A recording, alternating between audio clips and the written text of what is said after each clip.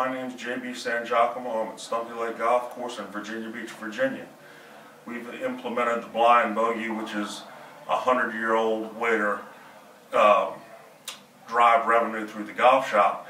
And we started doing it because at our facility we've had a lot of golf courses built around us, so players get to go to other facilities before they get to us. And consequently revenue dropped. So what we would do on a regular Friday, Saturday, and Sunday is we put our best starter out with his gift of gab, get him to engage the customer, ask if they wanted to buy into the blind bogey.